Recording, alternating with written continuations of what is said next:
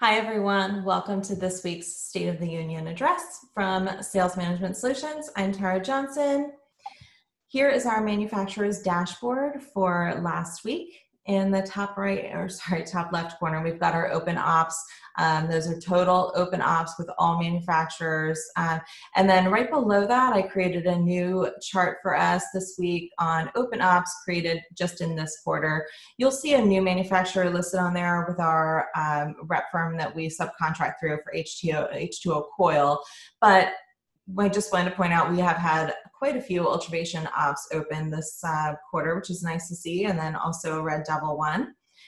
Our middle slides, we've got the activities over the last 2 quarters, and the one below that is our activities just last week. So these include, again, all of our emails, phone calls, video trainings, and meetings, and then our surveys as well.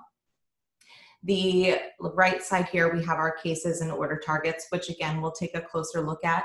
Here are the graphs for that. And I did want to just throw out some numbers because I think it's a little bit easier than looking at the charts. For cases created in April, we had 466, and already in May, we have 263. And just the first 10 days alone in April, we had 160 versus 200 for May. So we are seeing a little bit of an upswing there, which is nice. And connected to that is our order targets as well. We've seen increases there in those two, which is fantastic. Our April order targets were 121 and May was 73 so far. So again, I mean, we're not even halfway through the month yet.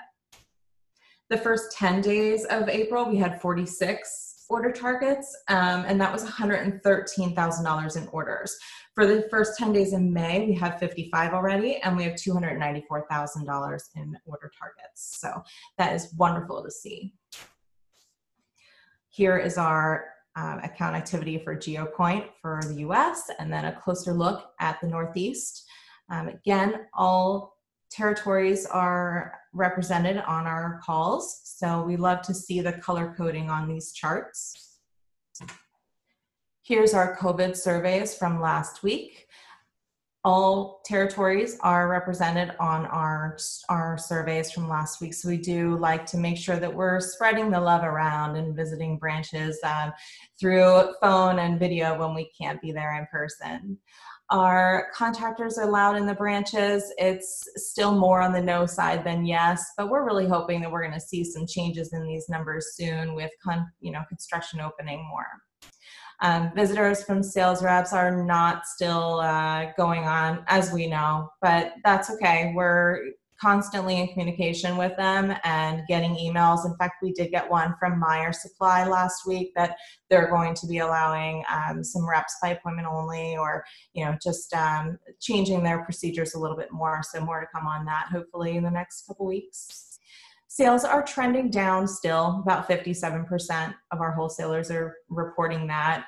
So we'll see it, but I think that we're really going to start to see some changes. As you can see, our next graph, construction sites are still either closed or non-essential or essential, sorry. But I think by June, we're going to start to see the yes a little bit more, which will be wonderful. And then our state of staffing is still pretty even with being fully staffed or essential only. So not too many, have closed or anything like that. So still rolling along on our sales calls. And with those, we've got our survey links as always. The first one is our COVID survey, which we use to get the results of that previous slide. And then the second one is our anonymous state of business survey, which we would love your feedback for. Again, it's just a little insight into how you're operating, and so we can gather that information in our presentations as well.